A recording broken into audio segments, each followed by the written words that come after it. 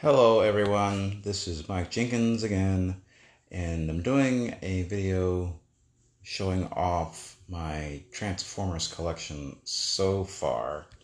I'm in a bit of a dilemma because I moved into a new house, I have a toy room, and I've run out of room for a lot of my toys. I'm going to end up having to get more shelves or put shelves in the walls or something. And it's possible that I'm just going to have to just grit my teeth and open up some boxes here.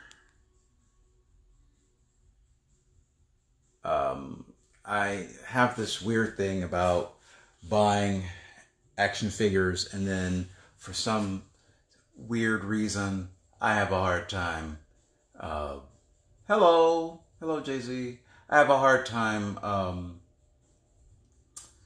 opening them.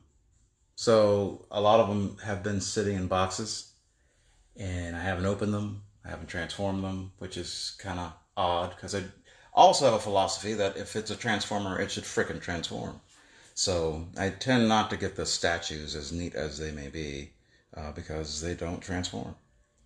So I'm going to be changing the shelf around. I think I'm going to do like when it comes to the Chug line, I'm going to be doing like a season 1, original G1 season 1 setup, and then season 2, and then season 3, and then season 4. Over here, I have some Thundercats. Yay, Thundercats! Yay! I also have my Beast Wars collection. It's pretty small, but I have a lot of the main contenders, and a couple of Beast Machines mixed in for good measure, or at least one Beast Machines.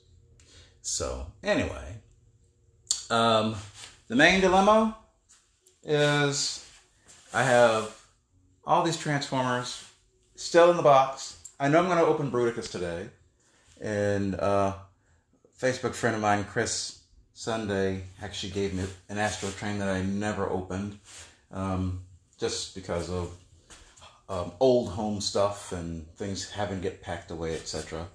So the dilemma is, do I open this stuff, leave them in the box?